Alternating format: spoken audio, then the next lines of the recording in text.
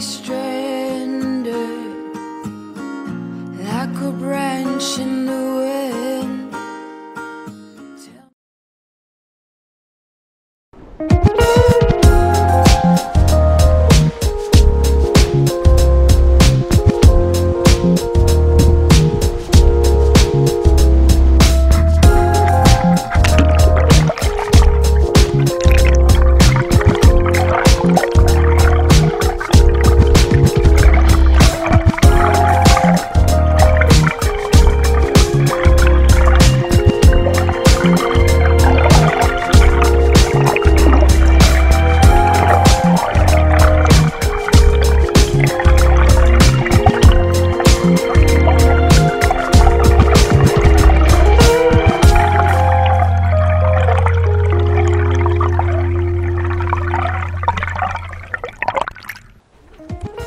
Wow, this is the first time we see beluga in St. Lawrence River.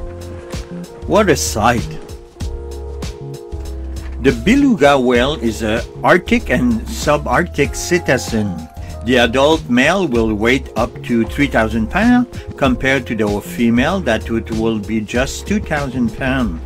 The scientific name of the beluga is Delphinateris leuca. And did you know that the beluga can change the shape of their forehead by blowing air around their sinuses? It's an endangered species. And the mating season, it's late winter. And the life expectancy of the beluga whale is between 35 to 50 years.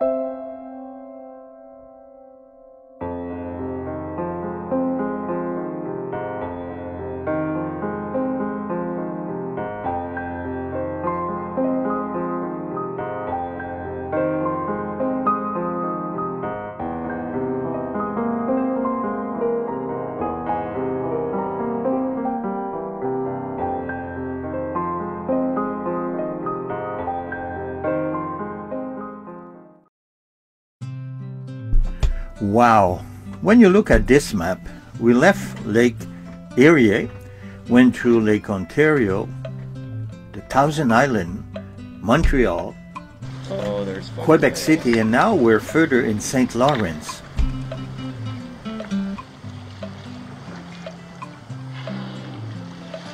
Right there. Oh man, don't right there. Another one there. A whale around us. Coming towards us. I hate it.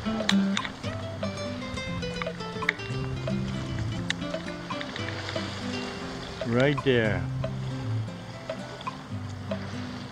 Oh man, I fucking hate it.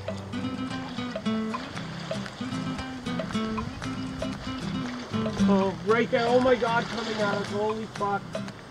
Oh fuck, he was right there and he's going this way. Oh fucking Lord. Oh fuck me. Oh fuck. Yeah. Stay right there.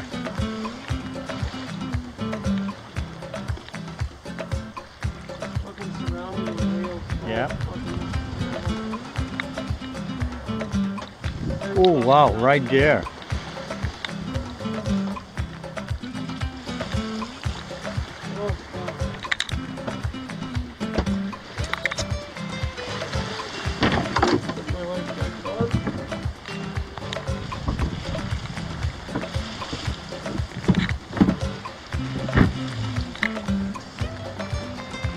Yeah, we're in the whale were around us.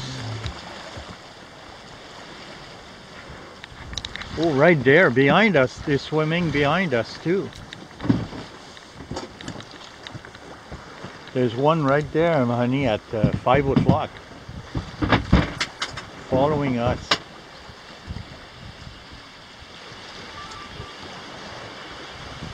right there.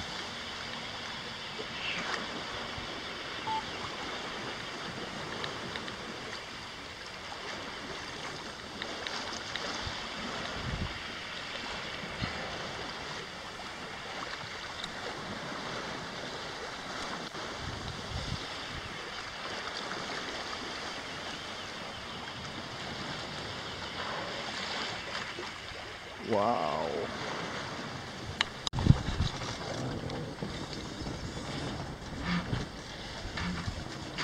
Do you have the next episode ready to upload? No, I should work on it, right? That will be the part of the... Next time we land, I want to try to get 1 or 2 episodes up. Okay. I want to tell the story of the nasty anchorage, the bad night, and the puking, when I puked up beer foam. Oh, yeah, okay. It's kind of like a cool story. I don't have footage of me vomiting, but okay, we're working. it's interesting that you would shake up the beer in your stomach so much, it would make you vomit. Like, it would foam up and cause you to vomit. That's crazy. And it's up 12 beer. It was one Single beer, but we were Yeah. shaking and moving so much. Our physical bodies were getting thrown around so much. Yeah. It foamed the beer in my guts. Like, that's crazy. When you look at that scene, this is the joy of sailing. Nice running wind, sunny day, not too cold. It's getting colder now in St. Lawrence. But look at that. Beautiful. Enjoy.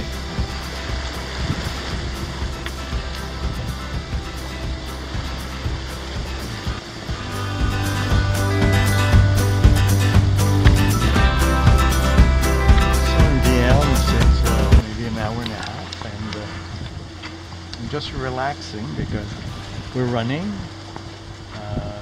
Wind is between 10-12. We're doing between 4.5 to 5.2. Great.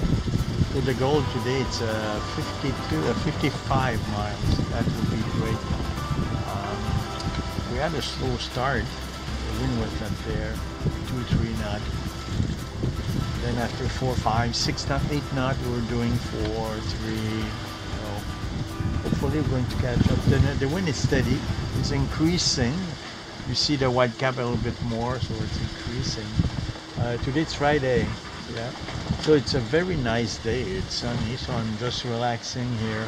Steady wind, so you have time to have talk about all our mileage we did already when you think about it. We left Port Colborne on August 12th, and less than a month later we'll be in Gaspésie. So we're going to turn, today we're turning shortly. I see the point there. After that we're turning down, so we're starting after that to go more west, southwest. Now it's east. And it's high, it's colder. You keep your coat because it's fresh and the wind is fresh. The sun is very warm, so that's great. So that's it for now at this point.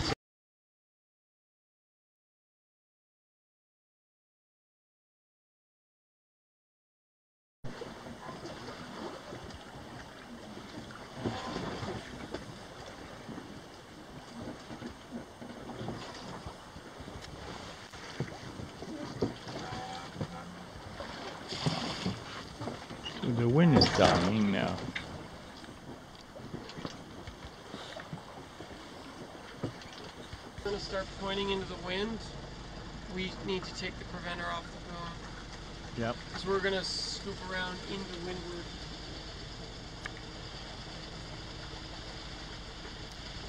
So you see 2 sailboats at Anchorage. That's where we're going. It's a little bit tricky. If you look here, there's rock.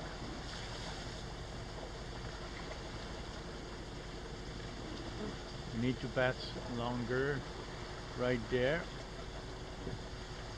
and turn on our starboard side.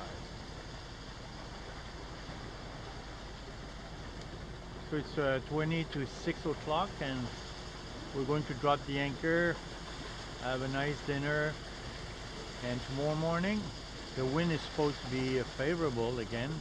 We'll be on the beam reach or running, so that's great. Supposed to be a strong wind. That morning it was pretty special. fog all around us. It was tricky sailing underwater to get to Rimouski. You'll see the footage. It's very foggy and it's pretty nice scenery.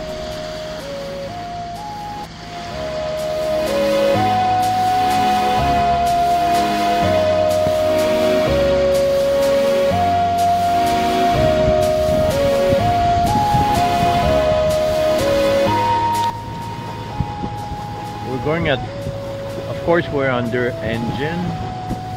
Radar is on, of course, and we're in the fog. So we're going towards Rimouski, and the wind is 10 knots, but not the direction it was supposed to be.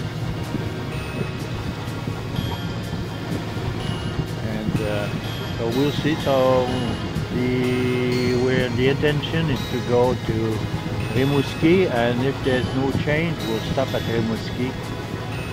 Go and see Rimouski, downtown Rimouski, to try to download some video, update a few things. So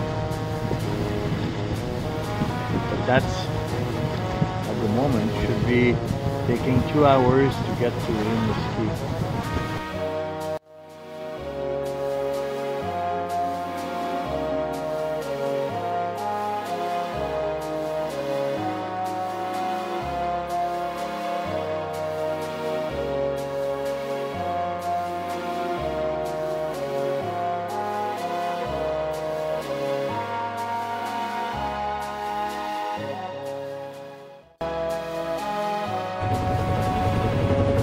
And the Rimouski ferry disappears out into the fog. We've dropped our anchor in Rimouski and basically came in blind because the river is completely enshrouded in fog. But lo and behold, on shore the fog is completely lifted and we're clear.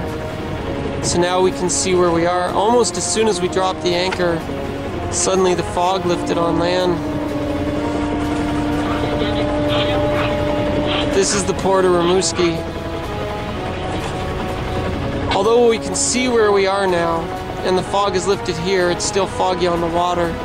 And you can see there's not enough wind to sail. But at least we found a better place to spend the day. We can go into shore, maybe go out for a meal. We can resupply, dinghy into the marina. The marina of Rimouski, if you stop there, you'll be welcome. People are nice, and the manager of the marina was so helpful. Thank you so much for everything. So Lexi took the time to upload a video. We're getting time to relax because we hit the road tomorrow sailing again.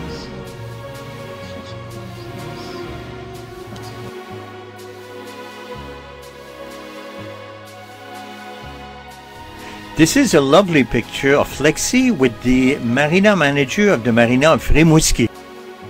We met a guy from the slip just beside us who owned a CNC 40. Now of Rimouski, we just look behind me, there's WildChild. We just fuel diesel, top the tank, so it doesn't use too much, but it will be a long time before we get fuel.